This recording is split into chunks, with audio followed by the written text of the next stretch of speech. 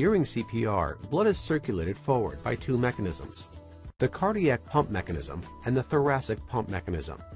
With the cardiac pump mechanism, direct compression of the heart between the sternum and the spine forces blood out.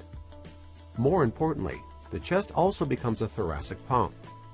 Chest compressions create a positive pressure that forces blood out of the heart and air out of the lungs.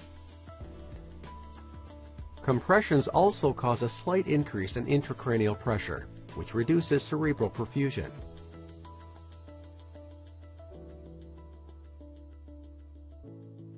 Then, during the decompression phase, the chest wall passively recoils, creating a slight negative intrathoracic pressure.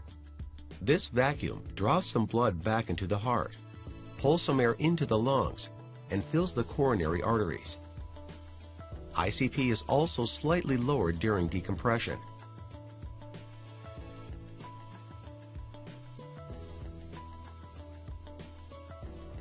Chest compressions create a sequence of alternating positive and negative pressures that help to circulate blood.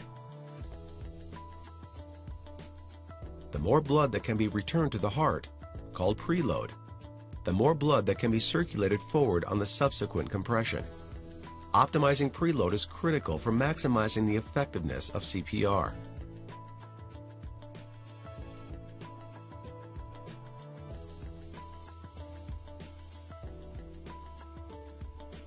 CPR alone does not maximize the amount of blood circulated, because just as the chest wall begins to recoil, air rushes in through the open airway and eliminates the vacuum that is needed to fill the heart.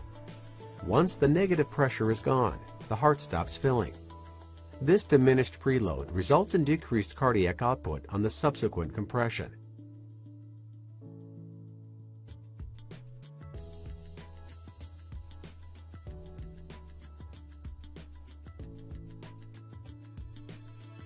Studies also show that caregivers often make errors during the performance of CPR that compromise its effectiveness.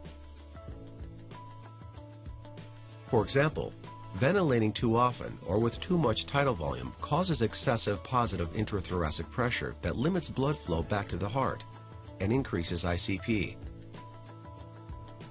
Compressing too slow fails to generate enough pressure within the circulatory system. Compressing too fast limits preload because the heart does not have enough time to fill with blood. Finally, if the chest wall does not recoil completely, it results in decreased blood flow back to the heart.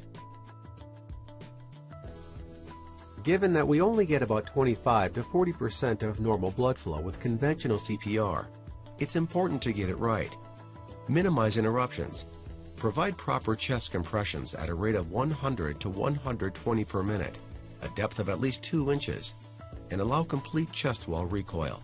Provide proper ventilations at a rate less than 12 per minute, a duration of 1 second, and with no more tidal volume than is needed to produce visible chest rise.